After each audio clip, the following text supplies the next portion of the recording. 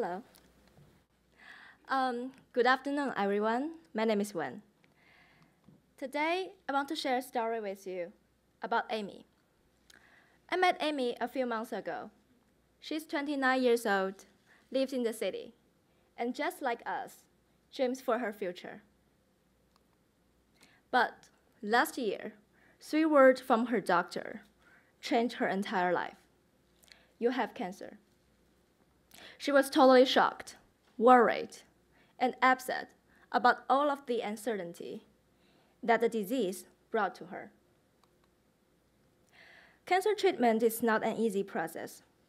Most patients have side effects during and after treatment, like fatigue, weakness, nausea, dizziness, and pain.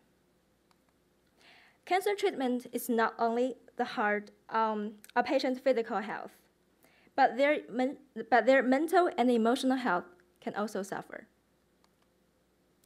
You definitely need someone to be there, at least to make sure you have food to eat, Amy said to me. Because of the compromised immune system, Amy has to spend most of her time at home.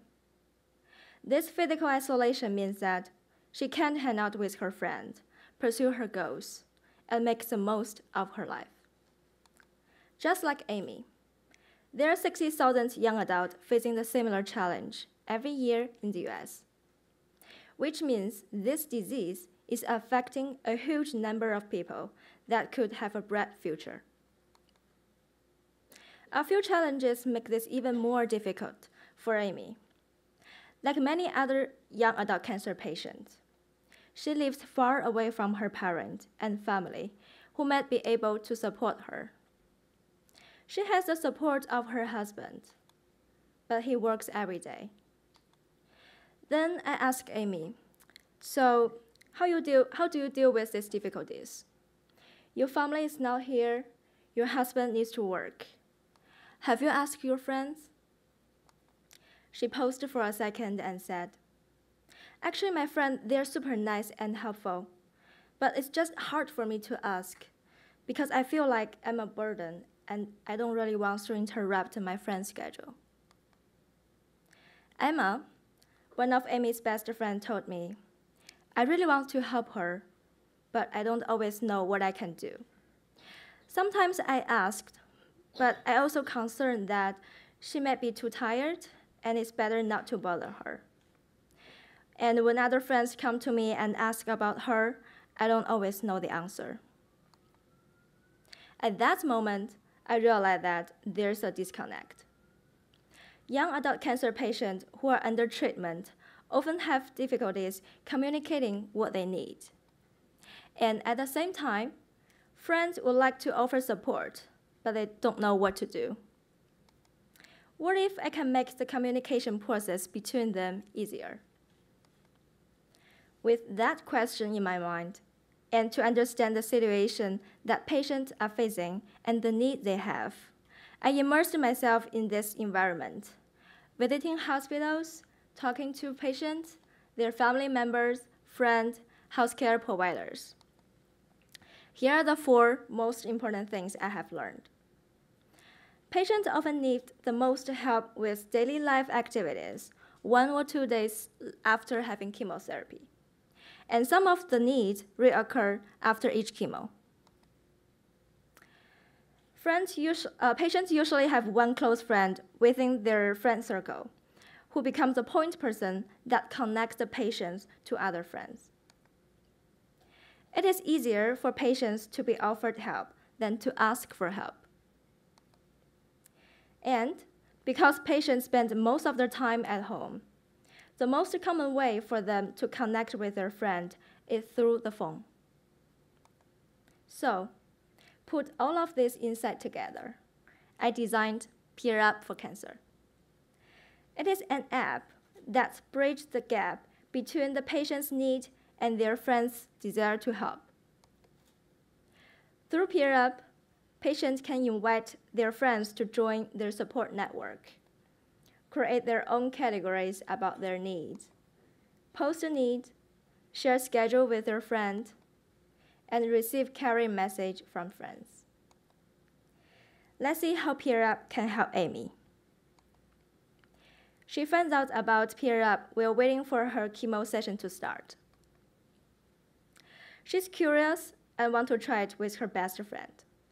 So she downloads this app and invites Emma to be the contact person of her support network. She then thinks about the needs she often has after chemo. So for example, the last few times she didn't even have the energy to prepare the food for herself. And now with Peer Up, she can ask her friends to help with it. By asking them in at once, she won't have to worry about it when she feels extremely tired. And at the other side, Emma knows exactly what Amy needs and when to deliver it.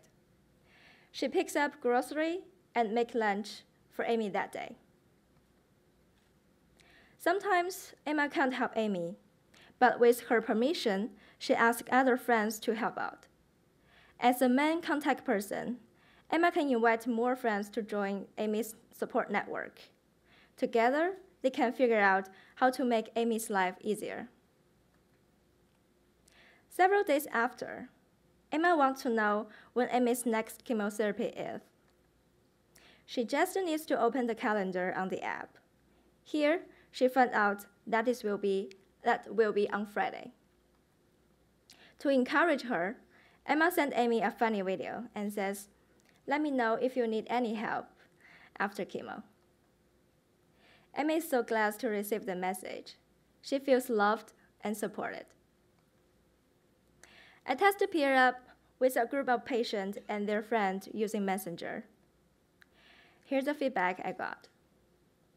A patient said to me that, "I feel it was easier because I know my friend has an understanding that they're gonna be helping me." And during the testing process, a patient asked her friend for help finding a wheelchair, but none of them could find one. I used to think friend not being able to fulfill patient's need could be a limitation for the tool. But I found that even when friends could not help, the patients still feel thankful because they all tried to figure it out together. One of friends shared with me that, "I love this idea because it gives me the ability to know what they need and how I can help them." And a patient's sister said, "I think the more hands that are willing to help, the easier the patient and the caregiver's life will be. Instead of having 3 people, it would be nice to have 10 people to help out with some less personal needs, such as transportation, groceries, or even just to send some funny video or send a message, something to make her smile." This support network can start with just a few close friends. And the close friends could invite other friends to join if the patients need it. This could eventually lead to better mental and physical health outcomes. I will continue developing and testing the app and work with social workers in hospitals to make the app fit for the current cancer care system. As friends, we can't control this disease, but together, we can help patients take control of their lives so they can pay attention to what is truly important for them, their health. To make it happen, I invite you to Peer Up for Cancer. Thank you.